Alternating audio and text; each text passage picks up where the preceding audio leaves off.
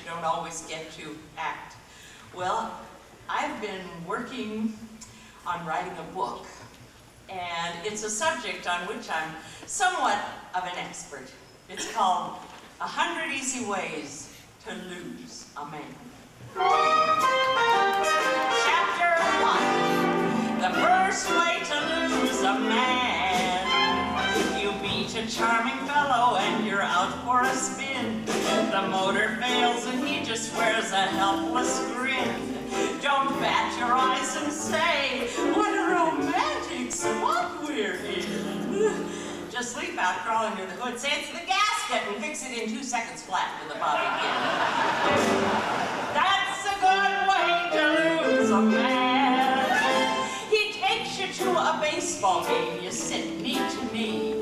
He says the next man up at bat will bunt, you'll see. Don't say, oh, what's a bunt? This game's too hard for little me. Just say, bunt, are you crazy? With 1 man on base, 2 men on base, and a left-handed batter coming up, he'll walk right into a triple play, the same as in the 5th game of the World Series in 1923.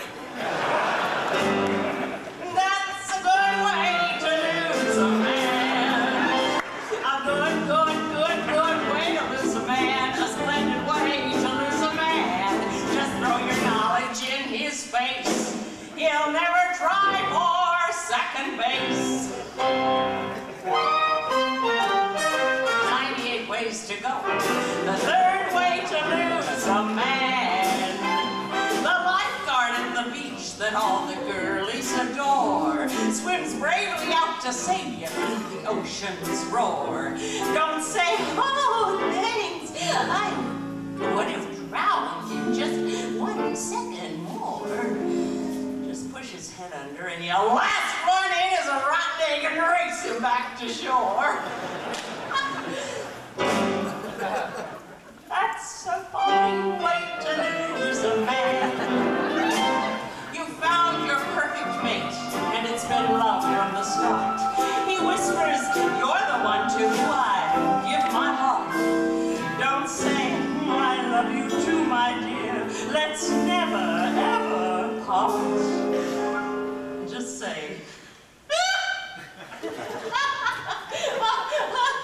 I'm afraid you made a grammatical error.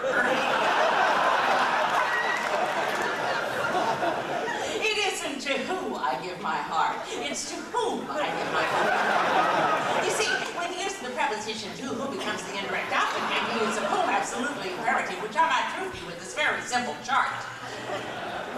That's a fine way to lose a man. A fine way to lose a man. A dandy way to lose a man. Just be more well-informed than he. You'll never hear, oh, promise me. Just show him where his grammar errs. And mark your towels, hers and hers.